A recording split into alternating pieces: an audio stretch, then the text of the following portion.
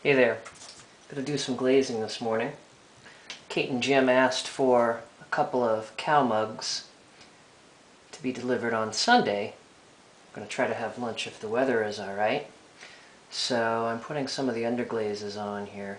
Cows get a tiny bit of pink, a little bit on the udders here, and a little bit on the nose. And when I make these, I put black and white on both the cow, they're Holsteins,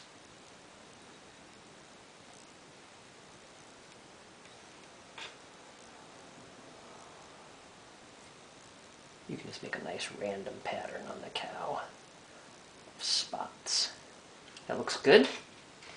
And I also make the whole mug into sort of a spotted cow.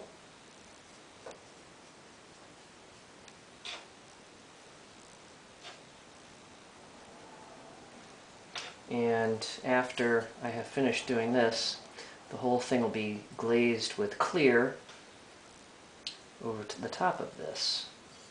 And maybe you will remember seeing last week a mug and a creamer with cows on them. That's basically it. Take care of yourselves.